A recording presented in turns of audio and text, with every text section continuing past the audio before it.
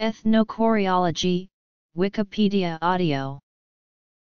Ethnochoreology is the study of dance through the application of a number of disciplines such as anthropology, musicology, ethnomusicology, ethnography, etc.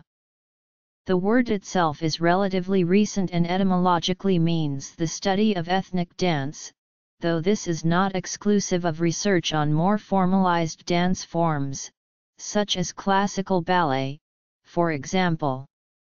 Thus, ethnochoreology reflects the relatively recent attempt to apply academic thought to why people dance and what it means.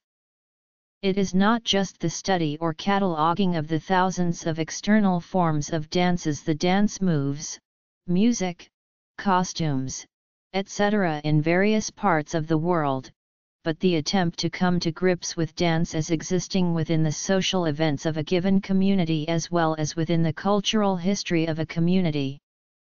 Dance is not just a static representation of history, not just a repository of meaning, but a producer of meaning each time it is produced, not just a living mirror of a culture, but a shaping part of culture, a power within the culture.